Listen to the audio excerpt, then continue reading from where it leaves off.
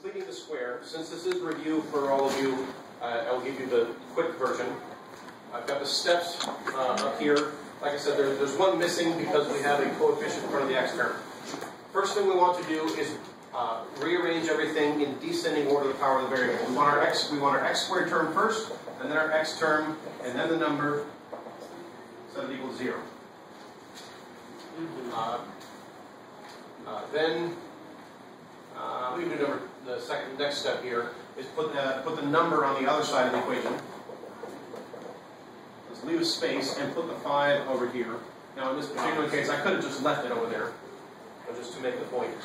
Now the step that's not in that list here is if you have a number in front of the x squared term, you have to get rid of that. And I need, how about orange? Orange. Orange. So what we're going to do is we're going to divide everything by 3 because that's what's in front of the x squared term. So divide everything by 3, divide everything by 3, and what do we have now? We have x squared, yay, minus 1/3 x equals negative 5/3. Alright. Now the next thing we need to do is we need to take the coefficient of the x term. And I like to include the sign. So this right here, negative 1/3, and I like to write it off to the side. I take that negative 1/3, and we need to either divide it by 2 or multiply by 1/2, whatever works better for you. What? This is how you do it. So I'm going to multiply by 1/2. Multiply by 1/2, and then I'm going to square that.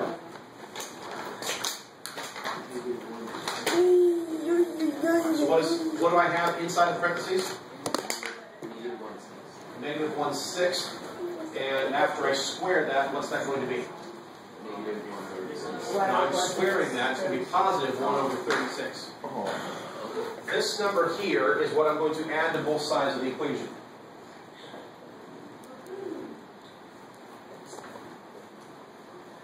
So far? Yep. Now the whole point of doing that is so that I can then rewrite the left side of the equation as x something squared. What is it that goes in there? It's this right here. It's the coefficient of the x term times 1/2. That is what goes here, including the sign. So negative 1/6 is what goes right here. X minus 1/6 is what goes inside the parentheses there. And we could, if I multiply this out, we would get this. Right? Negative 1/6x minus another 1/6x would be negative 2/6x, which reduces to negative 1/3 x. And the negative 1/6 times negative 1/6 is positive 136. What do I have on the right? Go to the calculator, or looking at the book. What's negative 5/3 plus 136? That's a butterfly. Should be negative, right? That's beautiful. Okay. Now, what's my next step?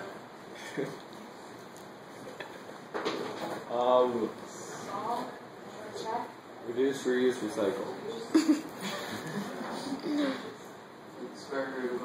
The whole point of doing this is so that we can have something that has an x squared term and write it as something that includes an x squared so that we can take the square root, and the square root cancels out this squared, so I have just an x minus 1/6 equals, anytime you take the square root of both sides of the equation, remember, always do plus or minus on the right. So we have equals plus or minus, and we have a negative in here, so it's going to be 59 over 36, the square root of 59 over 36i, which reduces to what? Negative 50. Radical Still 59.